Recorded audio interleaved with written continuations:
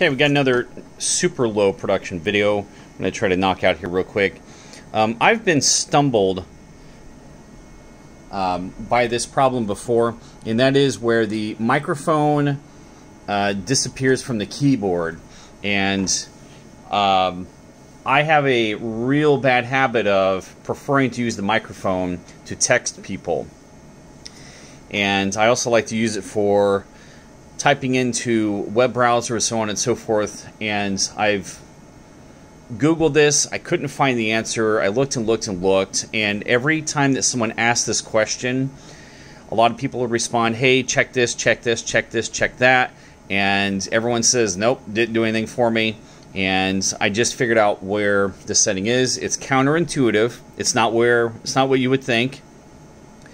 Google views the microphone in the keyboard as something that we just, I don't know, I guess they look at it a little differently than I do. So it just doesn't make sense. So I'm going to go ahead and demonstrate what I mean by that. So I would pull up my text messaging client or application, but I don't want to give out people's contact information, phone numbers, names, etc.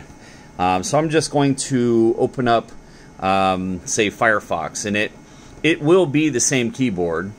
Even though I normally use this for texting, it's the same keyboard for texting as you would do for other apps. Okay, so anyways, let's go ahead and show you what it looks like when it's off. There's normally a little microphone right over here, but you're missing a whole strip of things right through here. Okay, right up here through here in the keyboard. So how do we get that turned back on? Well, this is not intuitive, but you press and hold the comma, and it brings up that little menu. You click on that, and then here you are. You get to the keyboard settings.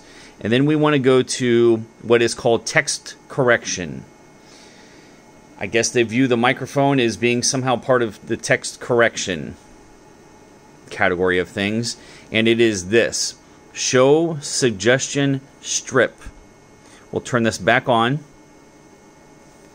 We'll hit back, back, and there it is. Now we have our stuff up here. So I'm going to hit the backspace.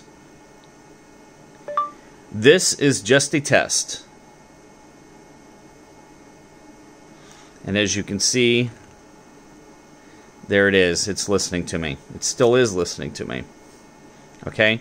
Now we can go ahead and cancel this and type here again. We'll turn it off. Just demonstrate this one more time how we get to that. It's you press and hold the comma, and you don't have to actually slide over to the settings. It just automatically comes here. Go to text correction, show suggestion strip.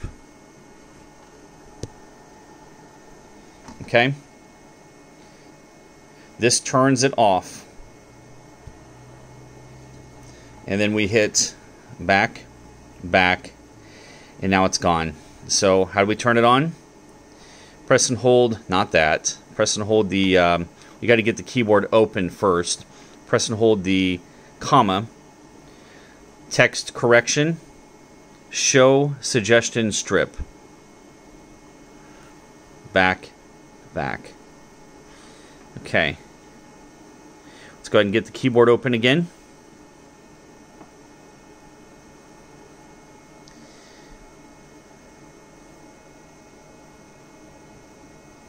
There is another way on how to get to the settings. It's right here.